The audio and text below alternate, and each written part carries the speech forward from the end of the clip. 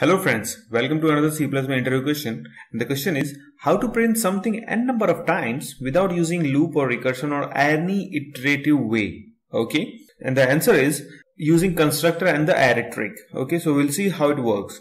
So this is your base class. There is some class you have to create, and inside constructor you just print that value. I mean whatever the value you are asked to print. Okay, so you print that value here and you create an array of that size. So size is like if someone is asking you to print 10 times, then you just give 10. So what is happening here?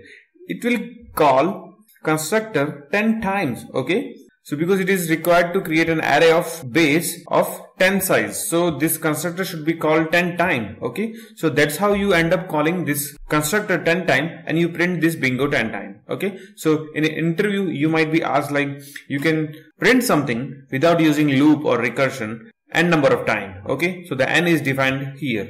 So this I could just simply write it like this: integer n is equal to 10 here.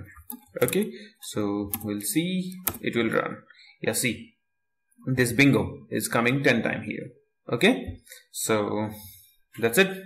Thanks for watching, and make sure you check out my other videos so that you can prepare well. Bye bye.